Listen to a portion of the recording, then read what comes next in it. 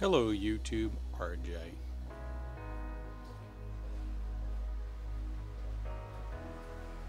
I have to admit it, as bad as I'd rather not. My name is RJ, and I'm an addict.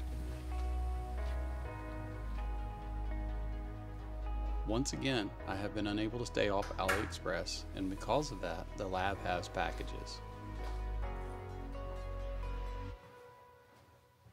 It was not always like this.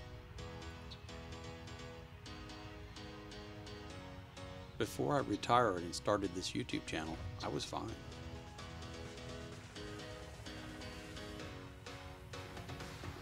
I can only imagine that the post office, FedEx, and UPS probably believe I'm some kind of Chinese spy.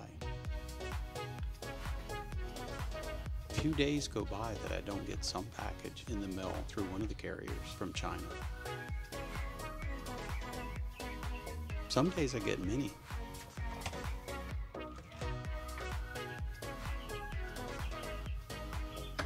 I can only hope we find what's in them useful in the lab and worth what I spent on them.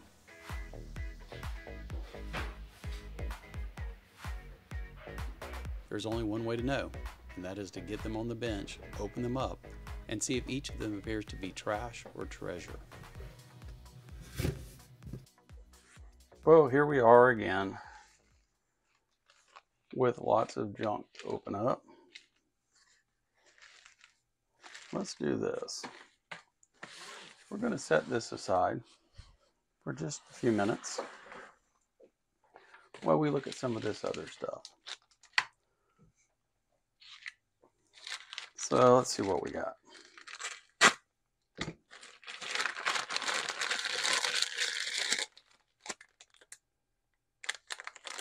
Okay. Here's what we've got. Let me see if we can clear this up a little bit. Gonna get that camera where it's getting a better picture for you. We're not sure.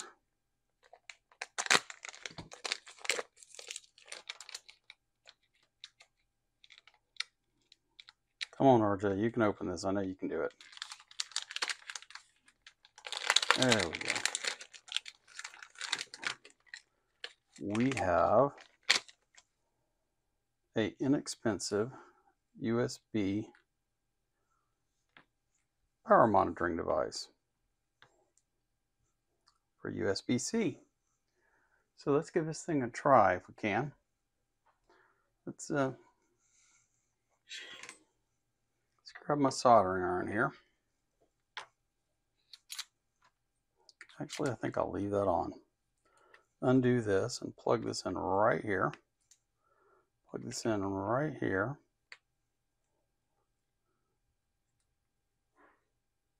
And it's not the biggest image you've ever seen.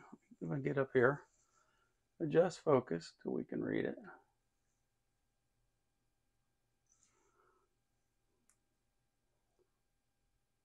It says we're 20.29 volts. Claims we're pulling no current, which maybe this is so low a current it's not showing that, but let's give it a reason to pull some current, see what happens. Oh yeah, 1.3 amps, 2.1 amps, 50 watts.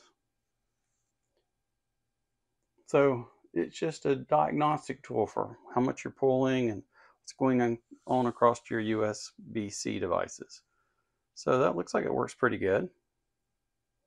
You can see our power dropping off, our amperes falling back as we hit our temperature. And she's going to settle in, and we're going to be pulling currently only about 1/3 of an amp,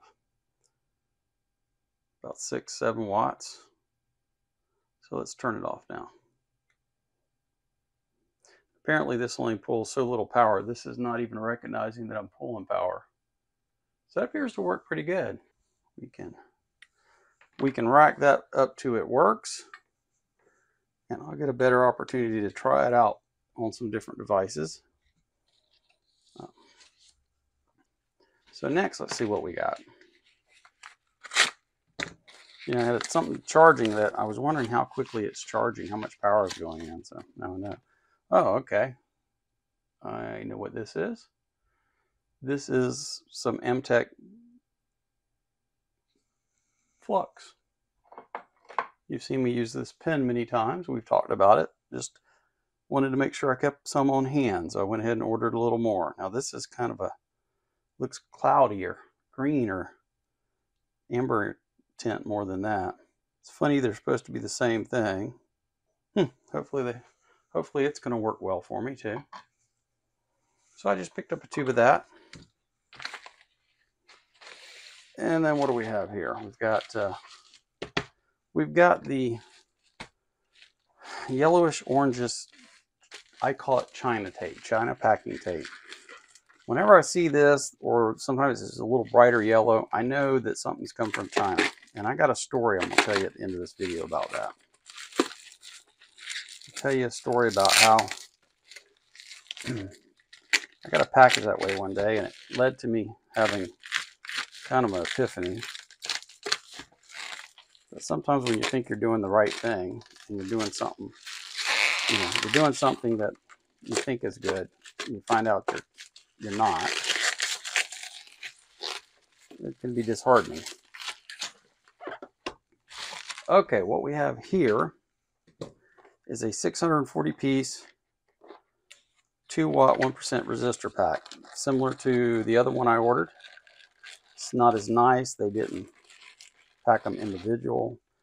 Kind of thought they did because it looked like it. What I was wanting was this, and that's what I thought I was getting. This has been the kit I've been using recently. I really like it. The stuff's packed in individual little bags and marked for me. It wasn't in order. I had to sort it myself, but I didn't mind that. It's very handy to have. I thought I was getting a 2-watt version of that, but what I've got is a mound of resistors in a plastic box. So I will have to do my own sorting and such with that, but still was very price efficient for what I got, just for resistors to play around on the bench with during experimenting and stuff. So now, last but not least, is this little jewel. So let's take a look at what's in here, because I know what's in here. It's only one thing it could be. Only one thing I had to order right at the moment that should be here. That would be this size.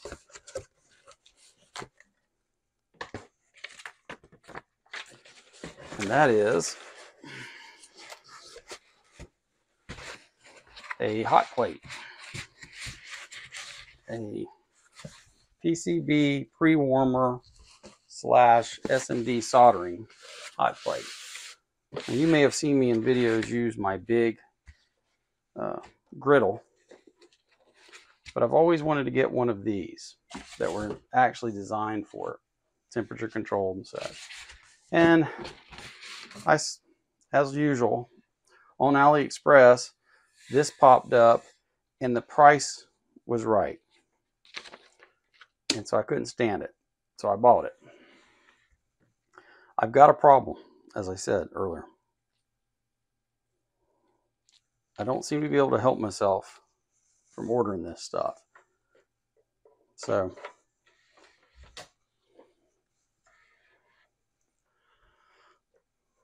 I want to try this thing out. What I'm going to have to do is I'm going to have to back this up here. I don't know if it would be better to turn it this way onto this camera. Probably not. Probably the best thing to do is let me move this camera for you.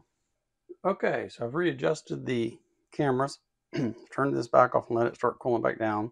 A lot of thermal mass on this thing. The mass really slows down the cooling down. I went ahead and got some old solder paste that's expired. Probably not going to work well. And I didn't really try to even be neat with it. I just kind of blobbed a little here, smeared it around, put a little capacitor on, and my idea is we're going to set this up here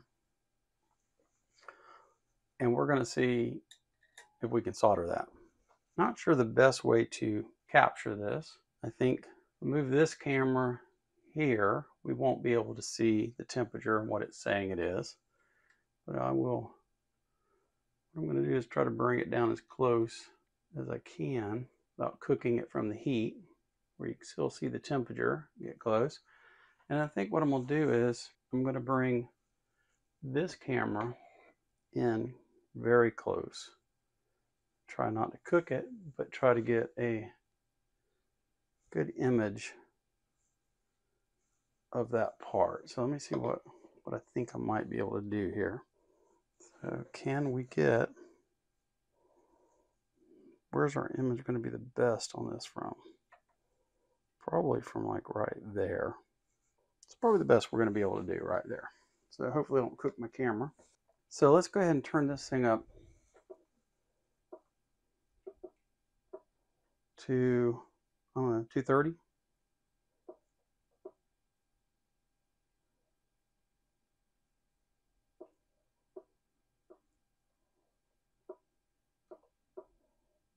Let's see how long it takes to flow this. There's 230. So we're going to see how long it takes to get up temperature. See if we can get a good image of this flowing. I'll speed through as much of this as I can.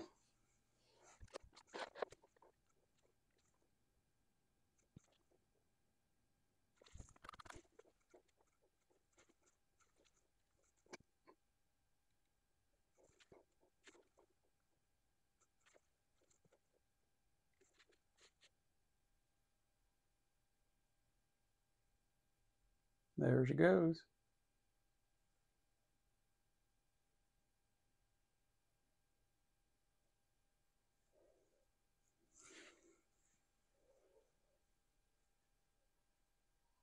Okay, I shut her off. When I edit, I'll put up the time it took to actually get there. I'll look on the video and actually calculate it out and put it up for you. But that's not bad. Brought her up to temp. Got a good blob and an attempt to tombstone a little on that, but it didn't. And a bunch of solder balls, but it's expired solder. So our solder paste, so I assumed I wouldn't get a good job out of it. As far as the device, this is a UE946C preheat station. My big thing is I wanted to make sure it could get hot enough not just to preheat, but also to actually reflow solder for me, and it will. It's got a pretty good sized surface, so I don't have to worry about little boards. You can buy the very little USB ones. I didn't want that. I wanted one that when I do, good sized boards I can do. So far, so good. We won't know until we've used it for a while, but the build looks pretty good, I'm going to have to say. Lots of aluminum for mass. I'll turn it back on here and turn the temperature down so it starts continues to cool off instead of heating up. Turn her way down to where she won't heat up.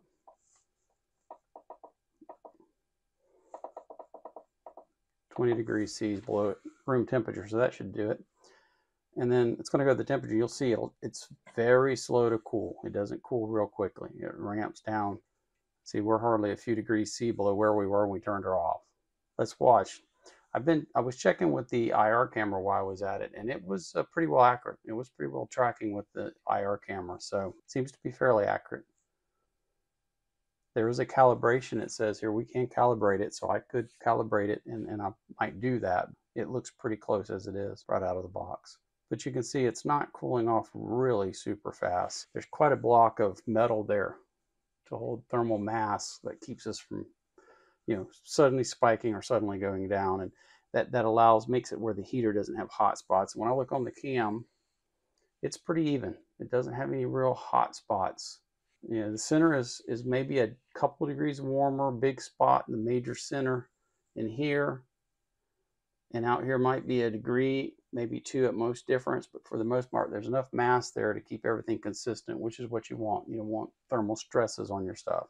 You don't want it heating up much faster here, and over here it's many degrees cooler and it's ramping slower, and that's putting stress on things. You don't want that. So that's where having a big chunk of metal comes in and helps. So with that, not a whole lot that I can do more at this point. I'll do a follow-up if I find more information on this. Maybe there's quirks I don't like, or it fails, or something I find I don't like, or bugs in the firmware. Any of that, I'll make sure and let you guys know so you can make a good buying decision if you decide you need something like this. Okay, I promised you a story earlier in the video. And even though the video is running a little bit long, I didn't want to lie to you, so I want to go ahead and try to give you that story. Thought I'd get outside the lab for this story, and being Florida, of course, I've got a storm rolling in. It's kind of nice out here. It's not 95 degrees because of the weather. So anyway, quickly to try to make this short. Many years ago, over 20 years ago, I was doing Christmas lighting controllers, as most of you know. And I was doing quite a volume of them. I would order PCBs in large quantities. And I was trying to do the right thing. I was trying to be a good American, and all our manufacturing stuff was going overseas. I decided I would order my PCBs in America, and I knew they were going to cost more, and I looked into it, and I found what looked like a really good place to order my PCBs. They had a nice website, and they showed, you know, their manufacturing facility up in the northern states of America, and so I would make my orders, and you know, they would manufacture them and send them to me, or so I thought. And we were working together, and I had a rep there, and we'd worked together for probably a good year and a half when one day my order didn't come when expected, and I reached out to them, and there had been a mistake in putting the order through. My boards had not been built, so because of that, they assured me they'd put a rush on it, they'd get them made, they'd get them to me, everything would be great. A week goes by, and I get a delivery from DHL, which was not normal. Normally I've got my stuff from UPS, and it was in a nice box, and regular box taped up with typical packing tape, and you'd open it, and you know, it had their little logo of their company and their little flyers in there and such. This box was a cheaper looking box, and it had yellow tape, kind of a yellow orange tape on it, which I recognize as what I call Chinese tape. Took the box and I opened it up, and sure as the world, my PCBs were in there. They were packed different, and there was no flyers in there from the company or anything. And I realized that this had come from overseas. And it occurred to me that maybe my company really wasn't making my boards. They were ordering them overseas and just marking up, because I was paying about almost twice what I could go overseas and get circuit boards for. So I called my rep, and he kind of heed and hawed and went around with me, and I finally I said, look, I got my order. It's got a label on it from China. It's very clearly from China. You're ordering my boards from China. What's the deal? And he admitted to me that they were a PCB manufacturer, but they hadn't been manufacturing PCBs in many years, and that they had switched over to ordering them. They could order them from China cheaper than they could make them. They were ordering them from China, they were marking them up, and they were selling them. And so I learned my lesson that no matter what you do in electronics, it's really hard not to deal with China directly one way or another. You can pay people more money for stuff, but you don't necessarily get it from America. He explained that because of EPA regulations and such, that pretty well PCB manufacturing in the United States pretty well done away with. The cost is prohibitive. You just can't afford to do it. And therefore they couldn't compete on a world market, and therefore pretty well everybody had closed up and weren't making PCBs in the United States anymore. Just a little story to show you that as much as I like to support our country, it's very hard to do so when it comes to electronics.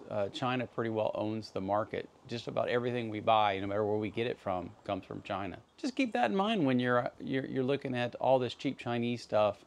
And the reason that I'm telling this story is because I get email here and there about buying Chinese stuff. Why don't I buy America? Really, where would I get this stuff in America from other than buying people who are reselling it? Hey, thanks for hanging in here. I know this was a long video. I hope you enjoyed it. I hope it was entertaining. Hope you saw something you liked. As always, I'll try to find links to the stuff. If not, I'll at least give you a description of what to search AliExpress with, and I'll give you the cost I paid for it in the description. So thanks a lot. Hope to see you in another video.